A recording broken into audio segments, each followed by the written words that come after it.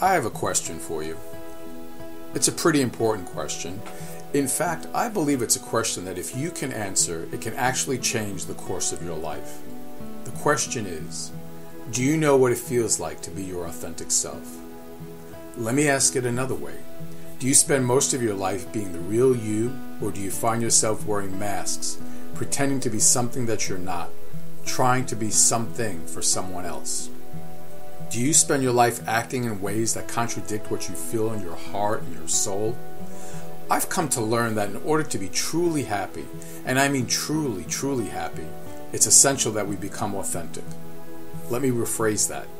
It's essential that we live as our authentic selves. Looking back at my own life, I can't remember a time until the most recent past when I could actually feel comfortable being myself. I wondered why that was. Why couldn't I feel comfortable being myself? I realized that at a very early age, like most people, I was convinced that I had to be a certain way, act a certain way, even look a certain way to be accepted by the people in my life and by the world at large. And there are a lot of people who confirmed that for me, telling me how to speak, telling me what I had to do and what I had to know, and who I had to become to be literally accepted into this world. To all that conditioning, the real me, which was always in me and always will be me, was buried deep in the recesses of my mind and my heart. It is my soul. It is your soul. The great thing about our souls is that they're changeless and eternal, and no one or no thing, no experience, no situation, even traumatic situations and experiences, can alter the changelessness and the eternalness of the souls that you and I share. Now that's some pretty awesome news. And if you've been unable for way too long to be your real self, to be authentic, know that there is a part of you that is authentic and that it's real. And that's the part of each of us that is meant to shine. That is the part of each of us that I call our genius. It is that part of us that is literally connected to the universe and to all life, whatever form it takes. I know from personal experience that as I begin to let go of what I call my conditioning, in other words, the beliefs that I now have about myself and my world, and more importantly, as I let go of the emotions and feelings that are attached to the some 60,000 thoughts that I have every day, most of which, for a good part of my life, were negative in content, I realize that if I'm able to let go of those emotions and those feelings and feel them and be with them and release them and not resist them, that I know that underneath it all, the peeling away, the shedding of the onion, now all that's left is the true, real, authentic me. And most people resist being real. They'll even say, I can't be real. And the truth is, we all can be real. The challenge that we face is we won't be real because we're afraid of what the world will see. The truth is, however, the reality of who we are is not the reality of who we think we are. The reality of who you are and who I am is that we are children of the universe. Our unique nature is unconditional love, goodness, generosity, and overall well-being. But all that seems so foreign to so many of us, foreign to too many of us. Therein lies the journey home. That's the journey home. It's going from who you think you are to who you really are. Despite what you may think in this very moment, or despite what anyone has told you in the past or continues to tell you, in this and every moment, you are magnificent. Boy, that's hard to get sometimes, isn't it? And sometimes circumstances, events, and experiences and the way we behave confirm the contrary. Sometimes there's a hideousness, an ugliness, a darkness that comes out of all of us. Know that it's okay to come from that place. It's been called the shadow side. The shadow in all of us has so many benefits. I believe the shadow is a gift.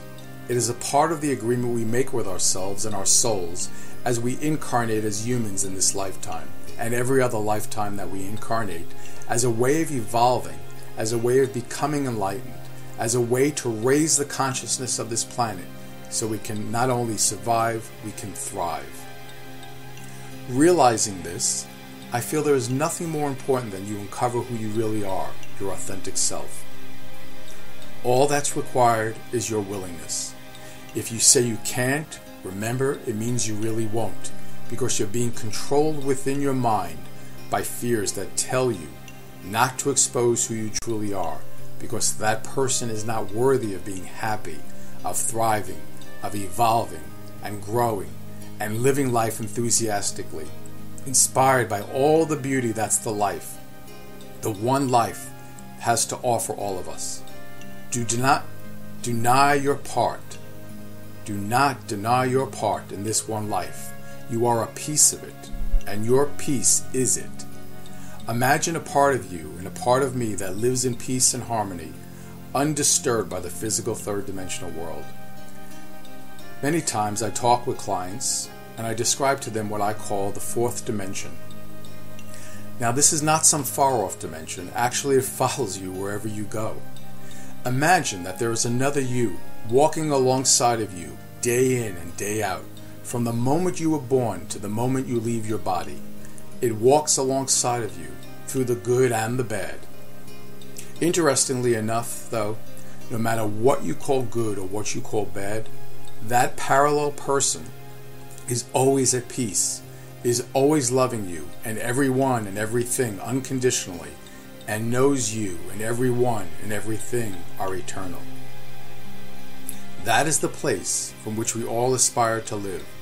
That is the place of authenticity. That is the place of the true one reality. Most of the world is dreaming. Most of the world is asleep.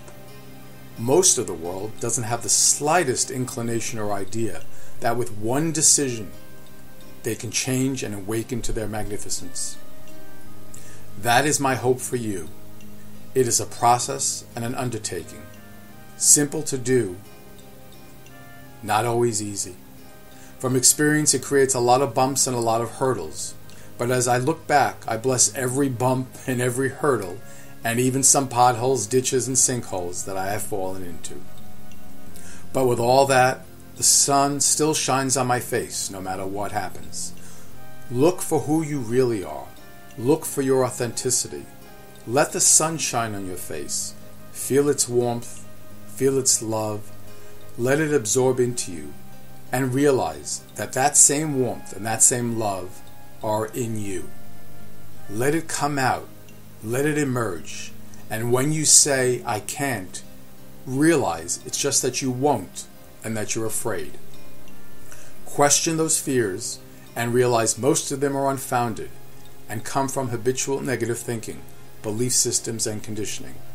You are always one with me and with everyone else. Know that and you will find your peace. Be that and you will change the world.